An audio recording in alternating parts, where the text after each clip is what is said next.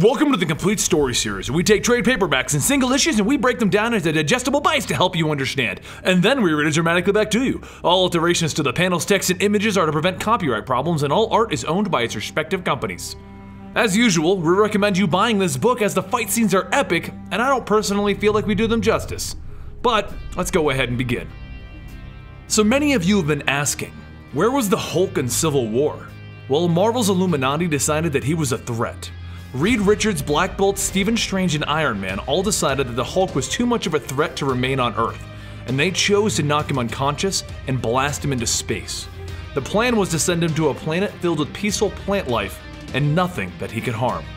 But the Hulk woke up mid-flight, and he received a message from what he thought were his friends, and he became enraged. He punched everything on the ship and it threw the ship off course, and the Hulk found himself on a planet filled with gladiators. The beings on this planet all matched his strength, and he was finally in a place where he could actually be harmed. Knowing that this could become a problem, Bruce Banner and the Hulk agreed to remain as the Hulk but with the intelligence of Bruce Banner. An agreement that would keep the two men safe, and he used this to his advantage to climb the gladiatorial ranks. Eventually, he rose to the top, and then he would lead a revolution against the Red King, the ruler of this planet. The Hulk then brought peace to this world, and he even found love. He was finally happy. But then the ship that brought him to this world exploded, and it killed millions of people within his capital city, and it also killed his wife and his unborn child. Enraged that his former friends would not only send him into space, but would also rig the ship that brought him there to self-destruct, he decided to show them exactly why you don't enrage the Hulk, and he decided to pay his old friends a visit. His first stop is the moon, where Black Bolt stands with Medusa. Black Bolt's power is to speak with the force of an atomic bomb if he wanted, but this doesn't even faze the Hulk as he lands and he looks right at him. "You shot me into space. Killed my world." And he reaches over, grabbing Black Bolt by the arms. But Black Bolt simply whispers, "Enough," knocking the Hulk back hundreds of feet as he walks away, assuming that the Hulk is defeated. But the Hulk just gets to his feet and he says, "I didn't come here to hear you whisper. I want to hear you scream," as he leaps on top of Black Bolt. The Hulk then broadcasts a message all over Earth. "Puny humans, I came here to smash, and you should all know who is to blame. You call them heroes, but I call them monsters. They tried to kill me by launching me into space. After making a world and becoming the Green King, your heroes set off a bomb that killed millions of people. I now return with my warbound to take them. You have 24 hours to evacuate this city, and when I return, I expect them here ready to fight. If they aren't, I will do this." And he holds up a beaten and bloodied Black Bolt to your whole stinking planet. Realizing that they are heavily outgunned in this match and the Hulk is madder than he has ever been before, Tony and Reed go to the one person who might be able to stop the Hulk, the Sentry. But the Sentry is so powerful that he fears his own power, and he hasn't even stepped outside of his own house in months. So while at first he's ready to face off with the Hulk, he can't even leave the threshold of his own home. Without the Sentry to back them up, Tony suits up in his Hulkbuster armor, and he calls in the Hulk's former allies. The Hulk lands ready to fight, and the battle between the Hulkbuster armored Tony Stark and Hulk begins by shattering all of the windows around for miles.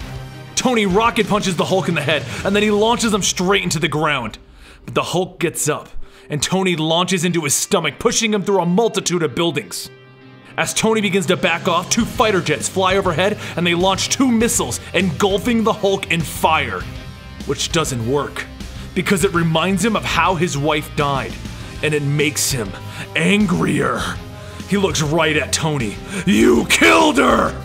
And Tony simply says, "Oh hell."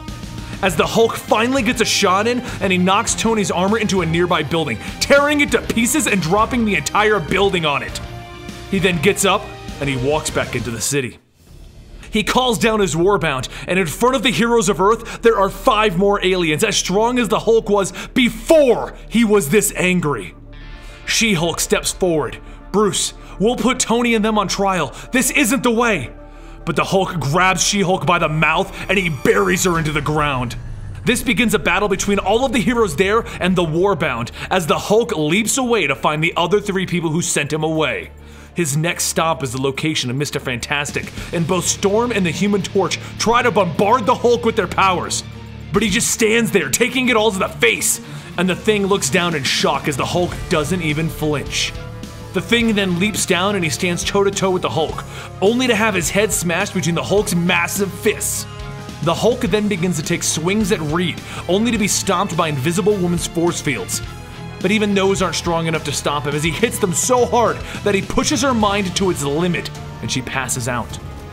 Hulk then proceeds to just tear into Reed Richards until he is nothing more than a stretched out mess and unconscious.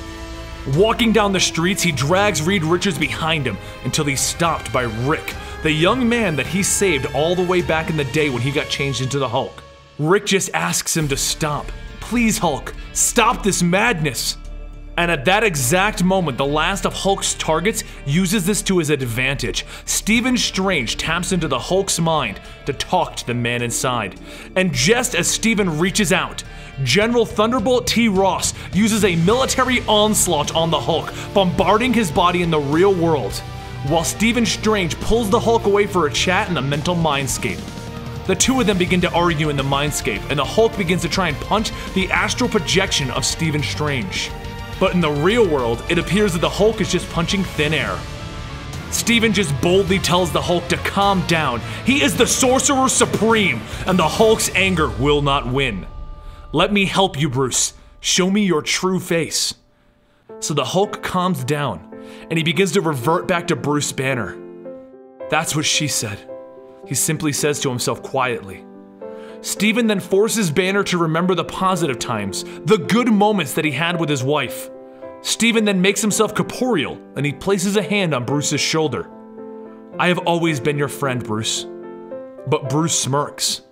No, Stephen, I've got you. And he hulks out, grabbing Stephen by the hands and breaking them. The pain forces Stephen to fall out of the mindscape, freeing the Hulk, and he begins to rampage through Thunderbolt Ross's army. Nothing can stop him, not even Thunderbolt Ross shooting him in the eyeballs, and eventually the Hulk prevails and he moves to Strange's home with his Warbound. His group quickly makes short work of Strange's friends, and not even Iron Fist can stand against them. But just as the Warbond enters Strange's sanctum, he tries one last thing, and he summons all of his rage into a truly fearsome form that appears in front of the Hulk. Strange, smash! He shouts as they begin their battle. The strength that Strange has at his disposal now is actually too much for the Hulk, and at first Strange is actually beating him, but Strange cannot control his power, and he accidentally almost hurts the bystanders, which is the opening that the Hulk needs to punch Strange through a series of buildings with a single punch. He then leaps onto Stephen Strange and begins to pummel him over and over again until he finally wins, and he captures the last of the 4 men who sentenced him to death. But the Hulk wasn't just trying to imprison them. He wanted them to feel as though he did when he first arrived on that foreign planet. Every one of the heroes that he captured has been fitted with an obedience disc, a device so powerful that not even the Silver Surfer could fight the urges that it forced on him. He places Tony Stark, Doctor Strange, Reed Richards, and Black Bolt into an arena to battle against one of the monstrous creatures that he had to fight on day 1 of the foreign planet. While challenging because of the lack of any of their powers, they still manage to defeat the beast using the weapons that were provided to them, and Black Bolt manages to make the final kill by stabbing it in the head. But the Hulk isn't done yet, and he tells each of them that on his 2nd day on the planet, he was forced to fight against the other slaves to the death, and he tells the 4 men to fight amongst themselves. They use everything they've got, knocking each other around and throwing their weapons at each other.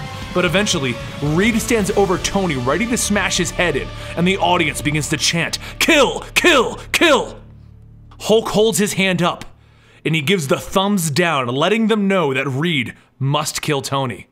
But there is one man who has been forgotten in our story. The Sentry is still standing in his doorway, afraid to leave his home. But he decides that it's time. It's time to play God, and he rockets for the arena. Reed continues to try and fight against the disc that is forcing him to smash Tony's head in, but he can't do it, and he brings the mace down inches from Tony's head. Everyone stops quiet, and the Hulk speaks. Remember this. We came here for justice, not murder, and no one has died.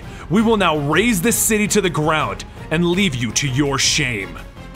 But Tony looks over at the Hulk with blood dripping from his face. This is your last chance to surrender. And before anyone can truly react to that comment, the Sentry barrels in so fast that he tears the arena apart and he shoves the Hulk into the nearby buildings. He uses the full force of his strength to launch the Hulk with a single punch. The Hulk gets up. Stark, Richards, all of you! Don't forget what happens next is on your heads. And the two heaviest hitters in the Marvel Universe begin to slug it out, taking out buildings around them with every swing. The streets begin to fill with fire as the Sentry lets loose the power of 1,000,000 exploding suns. And the two Titans continue to slug it out with fire and strength over and over. The destruction is so massive, but in the end, they both burn out and revert back to their human forms. The Sentry falls to the ground human, thanking the Hulk for letting him let loose. Bruce looks back at everyone with the Warbound asking, "Where's the Hulk?" And then Rick reaches out a hand to Bruce. Welcome home. But before Bruce can even shake his hand, one of the Warbound screams, "No, the Hulk isn't done! Come back to us!" And he stabs Rick in the chest. Bruce's heart begins to fill with rage once again, and he turns back into the Hulk and begins to slam the member of the Warbound over and over. The bug-like monster looks up at the Hulk. Yes, do it! Never stop is what you taught me. We will never stop fighting, and that is why I've killed them. With that comment, the Hulk stops. Them? The bug creature continues. I had to remind you. You wanted peace, but that's not who you are. I blew up the warp core in your old ship. So much rage begins to pour out of the Hulk that he hits critical mass. Even his eyes and his mouth are beaming with gamma radiation. The anger is so great that no one is safe, and with a single palm slap, the entire world feels the force of the Hulk. With a single step on the ground, he even forces earthquakes up and down the eastern seaboard. He screams out, "Do what you're gonna do, Tony! Use it now! Use your ultimate weapon before I break the world!"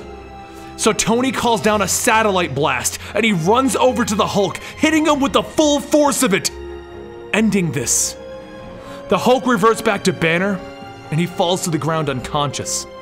S.H.I.E.L.D. shows up and they seal up Bruce Banner, and they lock him away in his war bond. They're imprisoned for their actions against Earth. And that's the end of Worldbreaker Hulk. Hulk eventually gets a chance to redeem himself, but it takes quite a while. And the Illuminati are shamed across the world for quite some time. But that's the story of World War Hulk. I hope you guys enjoyed it, and if you want to chat about this video, please follow us on Twitter at Comicstorian, and don't forget we have a gaming variety channel known as Eligible Monster and a list-based channel known as Listbomb, both of which you can find in the description down below. We also have a Reddit, r/Comicstorian, where we pretty much put the videos up pretty close to when they go out. I'm Benny the Comicstorian, and I will see you guys next time right here.